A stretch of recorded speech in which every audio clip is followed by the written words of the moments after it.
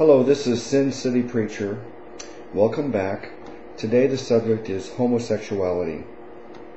Now, as many of you know, I am a street preacher, and because I've spent a lot of time preaching in the streets, I have met and become acquainted with many other street preachers. And I found that there are some street preachers that seem to be obsessed with preaching against homosexuality. Now, let me say right up front that I do believe homosexuality is a sin. But what I want to challenge today is the way they speak against it. Some of these preachers seem to not only spend an inordinate amount of time on that one subject, maybe 90% of their preaching is on that one type of sin. But the way they preach about it, it seems to be the attitude is hateful, and maybe some of the signs or banners they hold, the language on it is hateful.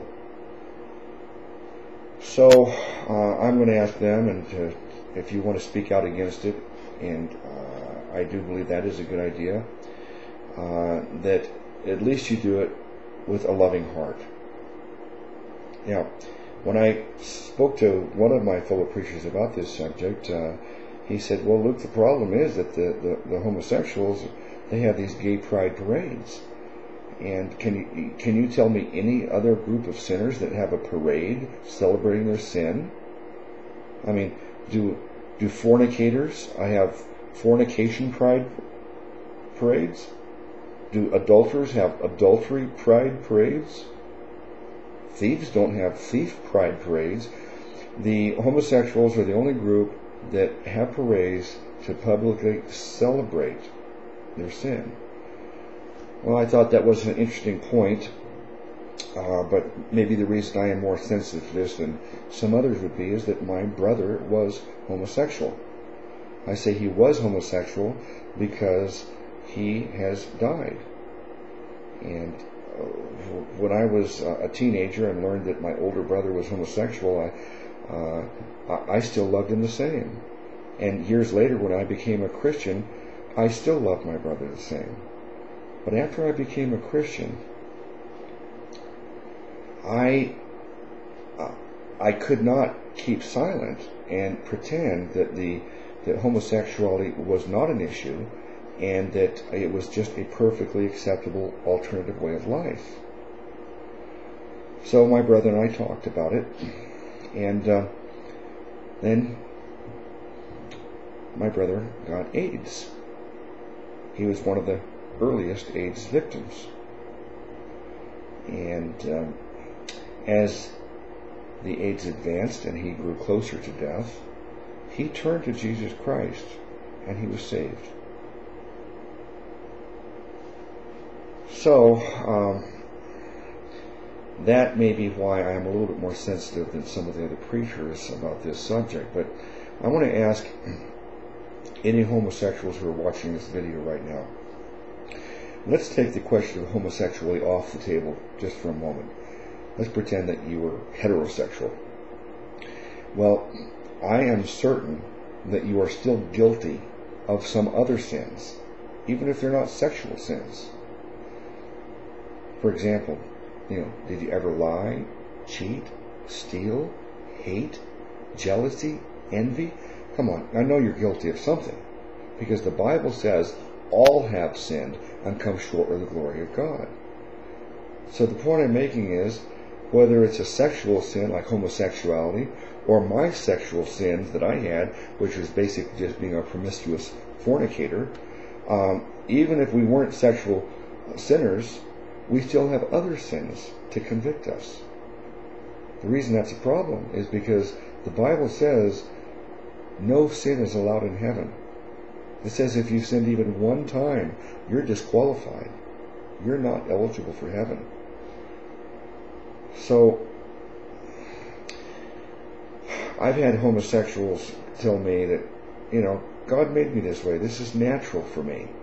Well, I don't believe God made you to be a homosexual. But I do believe that homosexual desires do come naturally to you. And the reason I believe that is because God gave you and me a sin nature. Our nature is sinful. I should rephrase that. God didn't give me that sin nature. We have that as a result of the original sin from Adam and Eve. We've inherited it. It's in our genes. Sin comes natural to us. But you have a natural desire for homosexual sin, and I have a natural desire for heterosexual sin. But just because it's natural for us doesn't mean that we should be doing it. So, I came across an interesting YouTube site yesterday, and it is Jesus is Freedom. And the young woman has two videos. The title of the video is Jesus Set Me Free from Homosexuality. So I want to ask any homosexuals, if you're struggling with this and you want to change, go watch her videos. I'm sure that there are many others on YouTube that have similar testimonies about how Jesus changed them. Now, you cannot change yourself, whether it's any type of sin or a sexual type of sin. You can't change yourself. If you could change yourself, then it would not have been necessary for Jesus to die on a cross for your sins and to have the Holy Spirit come into us to start changing us and making us a new person. So don't think that you can change yourself. You need Jesus Christ. So right now I'm going to ask you to listen to the call Jesus is calling out now. He says, "Come and follow me." Right now, you're going down a path in your life, and you're basically just living for yourself and doing your own thing.